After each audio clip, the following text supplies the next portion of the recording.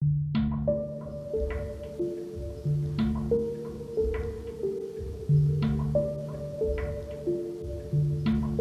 Pacific Islands consist of small islands less than 5 meters above sea level. These islands are directly impacted by climate change.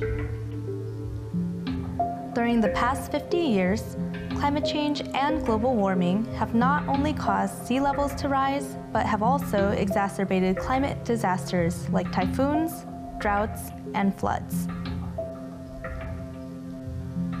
As climate change becomes worse, its impacts have become more severe.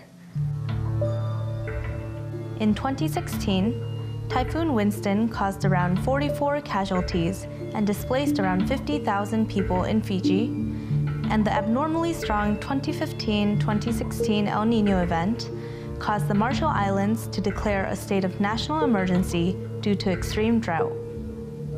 It's already disrupting the lives of our people in that way, and in some countries there has already been relocation where communities have been adversely impacted and are now being displaced.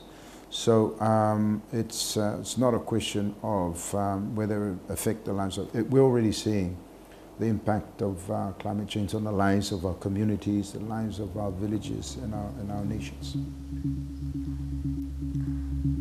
According to the IPCC 5th Assessment Report, rainfall is expected to increase during future rainy seasons, and droughts are expected to be more severe during future dry seasons. In other words, climate change will increase the number of droughts and heavy rainfall events as well as their intensity. Preparation for climate disasters is critical, as this can significantly reduce the impacts of these events. Therefore, highly reliable prediction information tailored to the region is urgently needed to help prepare the Pacific Island region for events like droughts and heavy rainfall. Currently, Pacific Islands are using statistical method to analyze historical weather and seasonal data to predict the upcoming seasonal climate. But Pacific Islands' current climate conditions have a certain environmental factors that have changed, making it difficult to utilize historical relationships to produce reliable predictions. Current existing prediction systems have been optimized for only a few Pacific Islands.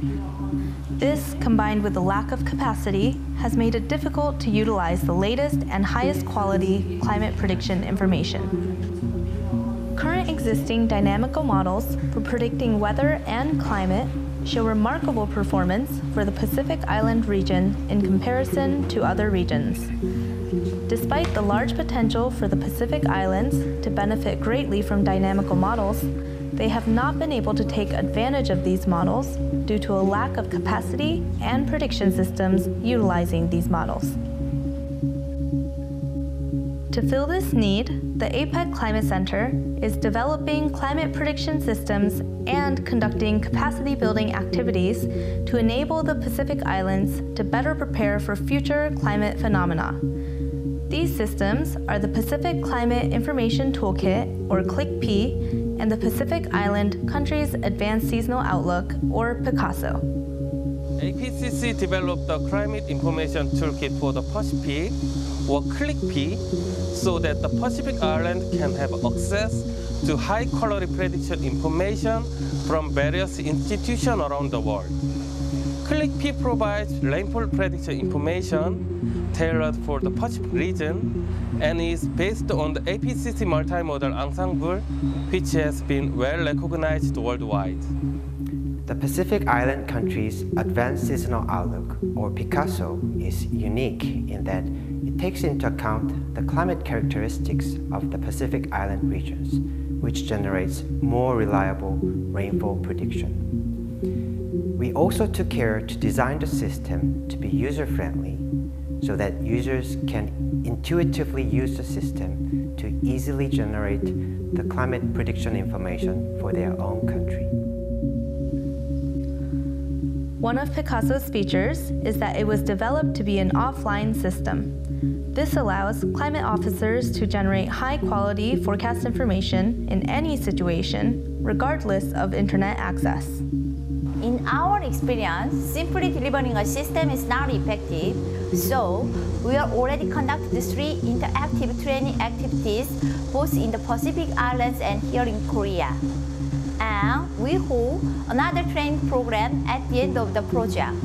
We have trained a total of around 50 staffs from various Pacific Island National Math Services on how to use CLIKP and Picasso, as well as some of the basic scientific methods used to develop them. There is a saying in the Pacific, you can give a fish to a man, but he will continue to be hungry. But if you provide him with skills and a tool to fish, it will be sustainable. And that is exactly why this project, the Korean project of the Pacific, is successful, because we are providing those tools and building capacity in the Pacific Island Meteorological Services to facilitate that process, working with the national stakeholders.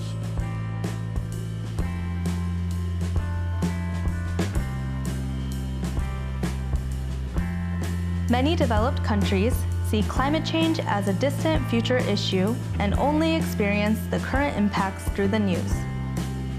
However, for the local residents in the Pacific Island region, climate change is already threatening the existence of these nations and their livelihoods. This is worsened by the isolated nature of these islands, as well as the residents' climate-dependent lifestyles. Picasso enables the Pacific Island region to better adapt to climate change through the utilization of reliable climate information to prepare for extreme climate variability events. In this sense, the APEC Climate Center expects and hopes that Picasso will help improve the quality of life and increase the resilience of the various sectors that sustain life on these beautiful islands.